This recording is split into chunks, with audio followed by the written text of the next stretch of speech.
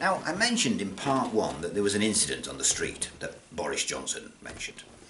Now, this led to a real newspaper sending a real journalist out to investigate the story. Now, this is investigative journalism. It's an expensive business. You've got wages to pay, expense accounts, etc. And the journalist, let's call him Tim, is on the street, he's a good journalist, actually interviewing the people who were involved in the incident.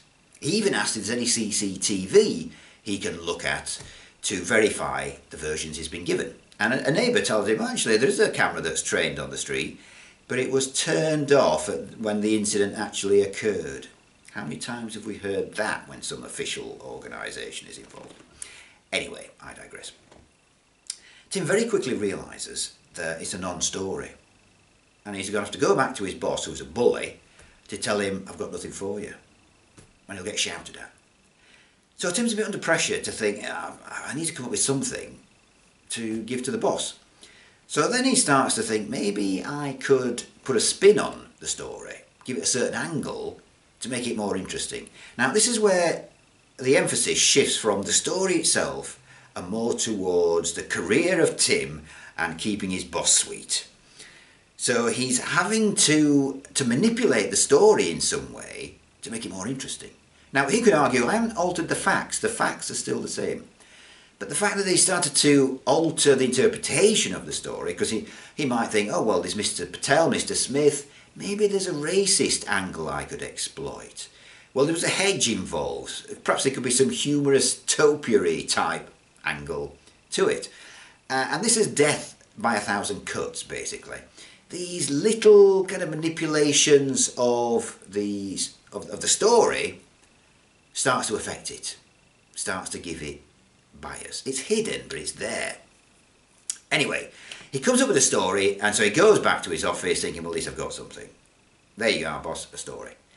And his boss says, we didn't even look at it. He says, we're not running that now. Another story has come in that's replaced it. And so Tim says, what story is that? I says, oh, this young girl has won a trophy at a gymkhana. Now, it's immediately understood by Tim that this girl is the daughter of the proprietor who owns the paper. It's a commercial news outlet. It's his paper. And he knows, oh, I see, it's an editor's must. He's got to run it because it's the proprietor's daughter. Everyone in the newsroom knows the story is garbage. And the tragedy is it's displaced a story that had merit. Now, this is where any argument about a news outlet being objective, unbiased, etc. falls down because of the editor. The editor is making choices about the stories, and in particular which stories to include, and more importantly, which stories to exclude.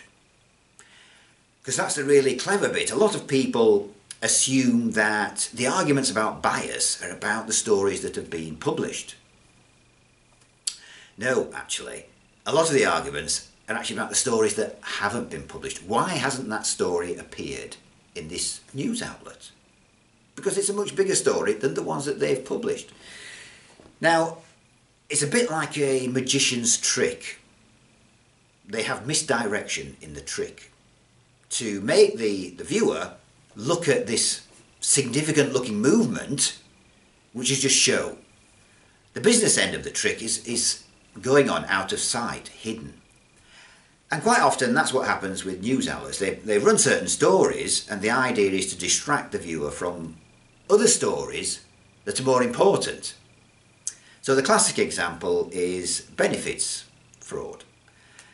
There's so many stories and TV programmes run about that, and it's good clickbait for viewers. You know, if you're a hard-working taxpayer, you think, why are these people getting all this free money?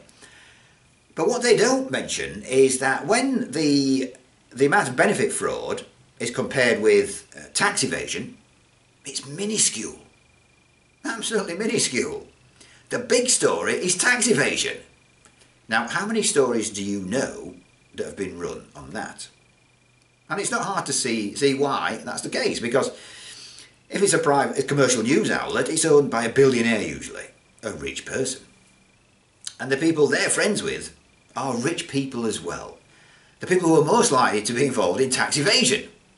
So it's no surprise they don't want those kind of stories going on, because if the public get angry about it, they've got skin in the game. So don't run those stories. So that's where the real manipulation of the news takes place. It's the stories that aren't run. And it's such a clever trick, because if it's not run, how are you going to find out about it?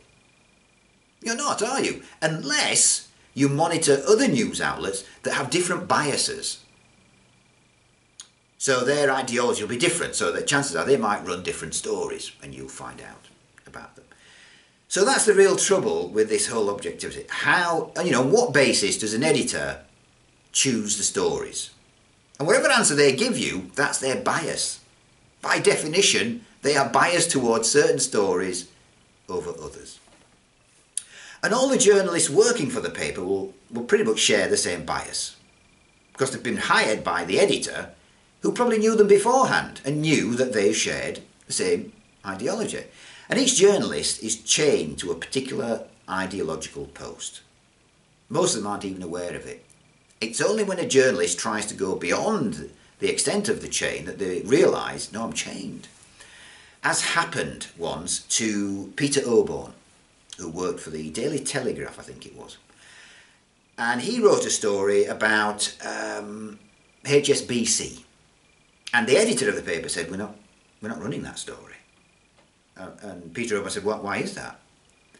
And the editor said, do you know how much money HSBC spends on advertising in the Daily Telegraph? It's enormous. It practically runs the paper. We're not going to upset that customer. And that's when Peter Oborne had an epiphany. Oh, I see. I'm chained to this particular ideology and I can't go beyond it. Now, to his credit, he resigned. He had enough integrity to resign as soon as he realised, I'm not free to choose whatever story. But most journalists either don't have that integrity or they're unaware that they're chained to that ideology.